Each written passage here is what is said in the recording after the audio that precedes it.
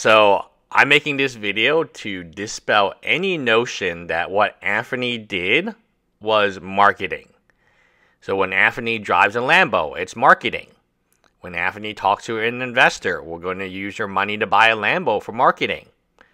When Anthony goes to Norset, marketing. When Anthony makes a YouTube, marketing, marketing, marketing, marketing. When he goes to LA and he goes on a alcoholic drinking binge, marketing. No matter what Anthony does, his excuse for behaving very poorly is that it's simply marketing. And you don't understand because you don't know marketing as well as Anthony does. My point is, he was given $2 million. He took another $3 million somehow. And in 2 years, what has he really achieved from a marketing standpoint? Marketing is today very analytical. When I do marketing for my clients, they just don't give me money and hope for the best. They want clicks, they want phone calls, they do phone tracking with CallRail, which records all the customers that come in from a specific phone number. So even that, when we do marketing, we market a phone number that redirects to the main line, but it tells us that, hey, this came from Google Ads, this came from Facebook. It's a number. Each of these media have a different number. So if Anthony wanted to do marketing on Instagram, for instance, he wanted to find out how many leads came from Instagram, he would have a different phone number at Instagram than his main website. And then he could determine how many leads come from his main website.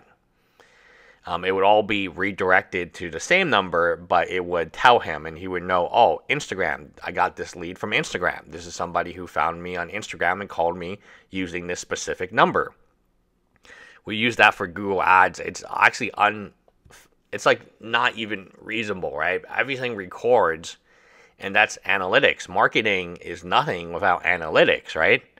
And milestones and leads, how many clicks did we get, how many impressions did we get, what was our market share.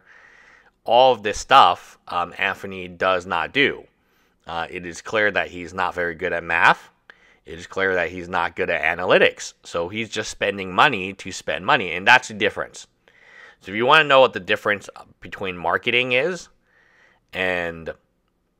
Well, first of all, marketing, I always have to have a return on investment. I have to show that for every dollar I asked for and spent, I can return more than $1. For Anthony, his marketing is just spending the money, and there's really little to no return.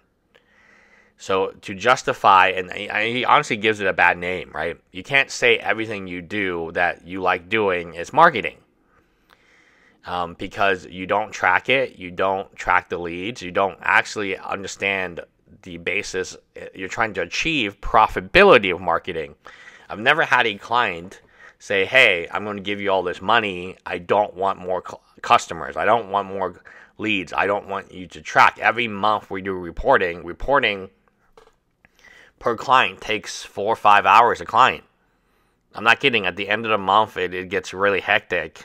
Depending on what day it falls, because we're so busy doing reporting, pulling data from analytics, we do SEO, see how many leads we get, Google Business, and so on. It's astounding that there's no data, this is not marketing. Spending money just to spend money is absolutely not marketing. It's the reverse of market. It's pretty disgusting, in my opinion. What Anthony has done here is he's used other people money to live a lavish lifestyle that he does not deserve. If I gave you $5 million and told you to go to Los Angeles and try to build up your YouTube, I think everyone would do a better job than Anthony. And we wouldn't have to tap out after like a year and a half, right? The whole penthouse incident was just dumb. It was terrible marketing. And you might say, oh, all marketing is good marketing. I agree to an extent, but when you are trying to get people to consign with you, which is very, very much based on trust, not all marketing is good marketing. And sometimes when you do put yourself out there and your flaws as well, and it's clear to me that his YouTube persona is very much edited. I don't edit my videos, but it's clear to me that who Anthony is on live stream is who he actually is. and the YouTube is like edited down to make him seem like a good guy. And I get that. I mean, in a whole week, if you have one hour YouTube video, it is very easy. Like I talked about the Survivor reality TV show, they can paint you as a villain just in 5 minutes, right? Because the show is 1 hour a week. And you were on the island for 3 days, so everyone has a 5-minute period where they might be grumpy, they might not be in a good mood, right? So Anthony has basically displayed himself as some type of marketing genius, right? When in fact none of that was real. The real Anthony is him berating Wesley, him attacking, him saying, listen to me. The real Anthony is him going unhinged. That's who he is. So the Anthony on live stream is who he actually is. The Anthony on YouTube is a very edited version of who he is. And I think that is probably the main takeaway I get from the live stream. Every live stream has ended very poorly.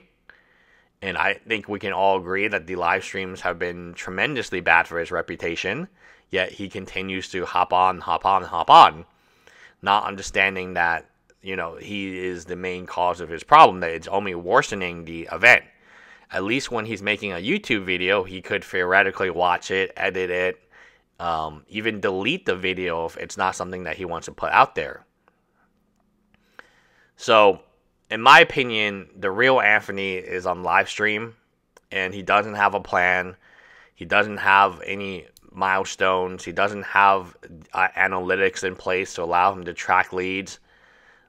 The investor must have been a really, really nice guy, because if he gave him $2 million, I would want to know every single day or every single week at least how he's spending that money and what he hopes to achieve. So marketing, there's a goal in mind. The goal is to be profitable. The goal is to increase revenue.